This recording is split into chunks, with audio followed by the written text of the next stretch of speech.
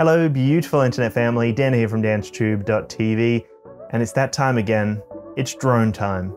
I feel like I say that a lot, but it's the hobby that never stops giving. We constantly see new drones dropping onto the market, and this one's a special one. We've got the Mavic 3. It's been over 3 years since the Mavic 2 Pro was released, and on the 15th of November, we're going to have an event called Double the Fun, where we see the brand new Mavic 3 from DJI. Amazingly enough, we've already seen a ton of leaks. We've got photos of the drone, we've got spec sheets from the drone, we've got even sections from the manual to tell us what to expect from this drone.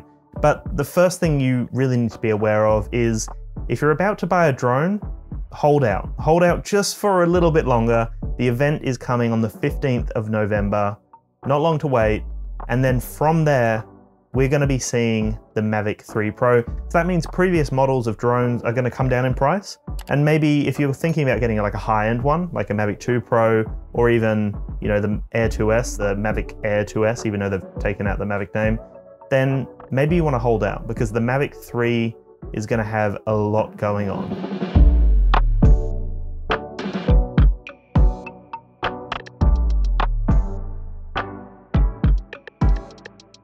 With all of that being said, here is everything we know so far about the Mavic 3 Pro. As you can see right now, we've already got photos of the Mavic 3. We can already see it in all of its glory. It looks gorgeous with that massive camera on the front.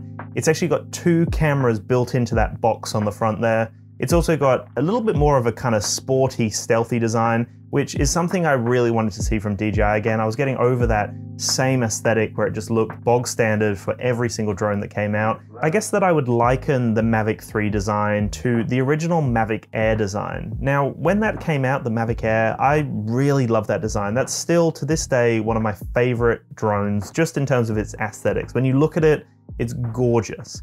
Now, the Mavic 3 has kind of taken a page from the book of the Mavic Air, and I'm really happy to see DJI going away from that standardized look that we've seen in the last however many drones. They pretty much all look the same now, they're just slightly bigger with a different camera system. But it looks like they've gone for a slightly different design here. We've actually got like a hood on the front, a scoop where air can get taken into the actual internals of the drone to cool it down. So we've got that scoop on the front. We've also got some more like vents down the side, and it kind of just tucks in a little bit more curvy, a little bit more unique, and it still does look like the previous Mavic range. The Mavic 3 doesn't feature one camera, it features 2 cameras in the one camera system.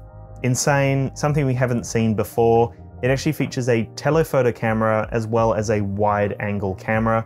So again, the 2 camera systems in the one camera system.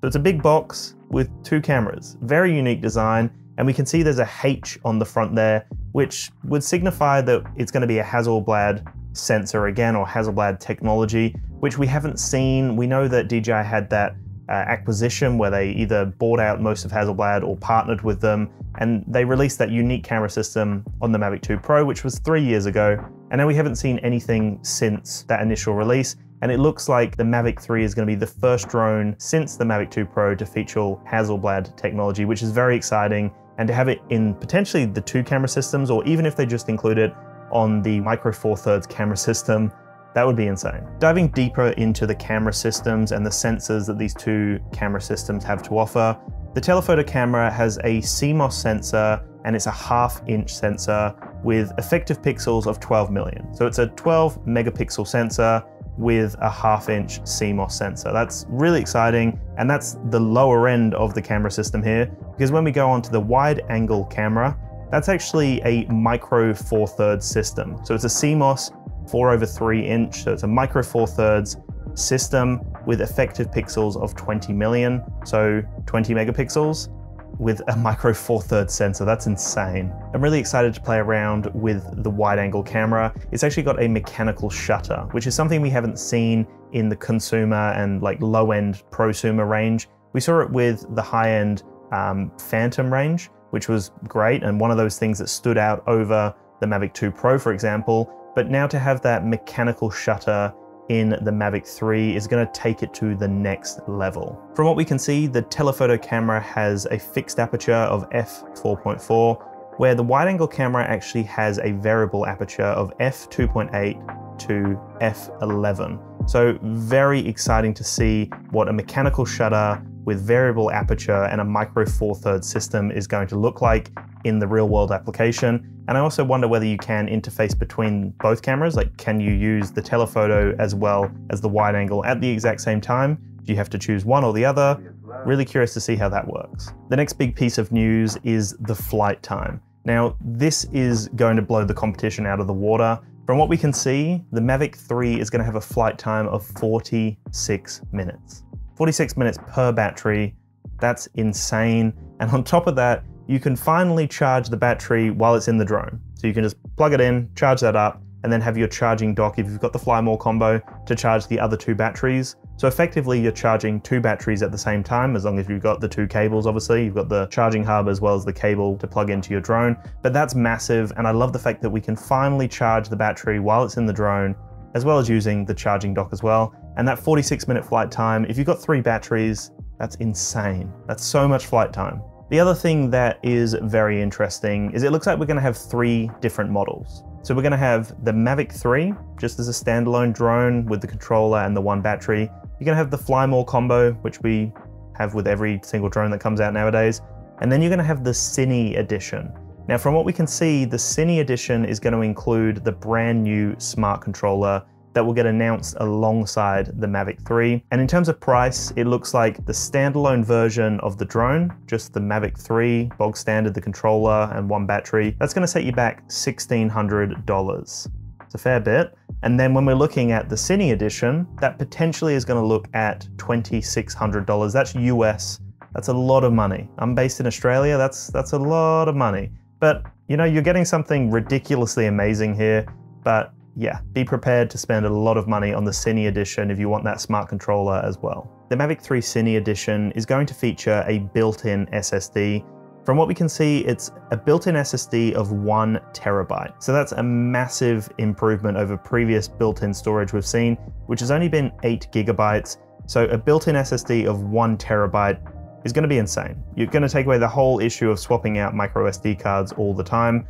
And from what we can see as well, the drones are going to be able to capture 5.2K video. So the 3 models are going to be the exact same. The drones aren't going to change at all, but the main change is going to come with that built-in SSD and also obviously the smart controller as well with the Cine edition.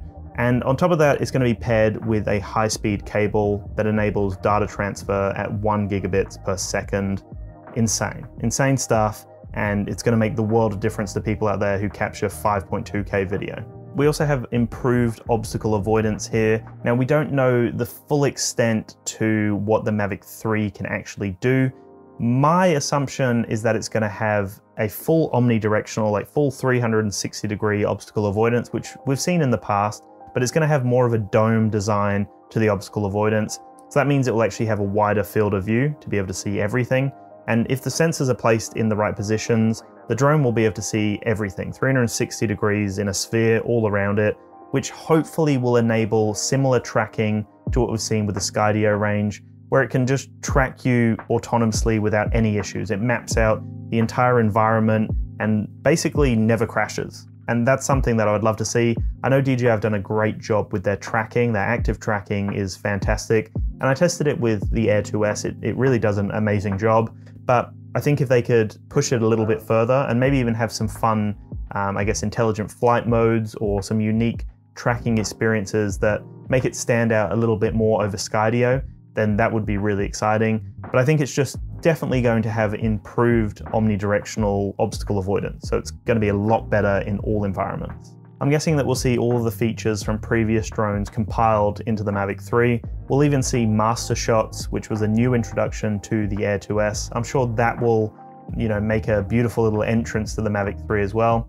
And the thing I'm really curious to see, obviously we've got an improved camera system, improved flight time, improved obstacle avoidance, but maybe we'll see some other features, like some other built-in intelligent flight modes, or maybe some more advanced tracking modes, something a little bit more unique that might make it stand out over their other drones on the market. Even their competition on the market, but more so to make it stand out over their range of drones. So it really is like the pinnacle of consumer drones or prosumer drones at this point, especially like the pinnacle of folding drones. And I would also love to see a really advanced waypoint system where we can program and plan out missions within the drone. You know, this drone with a micro four thirds sensor, you know, a lot of professionals are going to be using this drone. So to be able to replicate flights time and time again with a waypoint system that's fully, you know, implemented into the application, that would be phenomenal, and I would really love to see that. So that's everything we know about the Mavic 3 so far. It's going to have 3 versions. It's going to be announced on the 15th of November. It's going to have a high-end Cine version, which from what we can see, based on the actual manual that was leaked, it looks like that smart controller, the new version 2 of the smart controller, will actually be available in that Cine edition. And then it will also have a built-in SSD with a 1 gigabyte or 1 gigabit per second cable or transfer rate between your devices, which is insane again. And then that built-in 1 terabyte SSD is going to make the world of difference. The camera system's going to be great. That 46-minute flight time is really revolutionary and something I'm excited to play around with. And then also, obviously, the improved obstacle avoidance as well. It's going to be a feature-packed drone. Hopefully, there's a few surprises that we don't know. It feels like we've kind of had Christmas early, and I'm hoping that there's a few hidden gems, a few secrets that we don't know just yet that will come out very soon with the announcement of the drone. But anyway, guys, that's the end of this video. I'd love to know what you think in the comments below. Are you going to get the Mavic 3, or are you going to hold out for another drone, or is it maybe too expensive for you? Are you thinking about getting maybe the mini range or the Air 2S? Let me know. Check out my channel if you haven't already. I've got tons of content on all the latest drones from DJI. You can check those out and make your informed decision based on those videos. But that's it. I'll chat to you in the next one. Peace.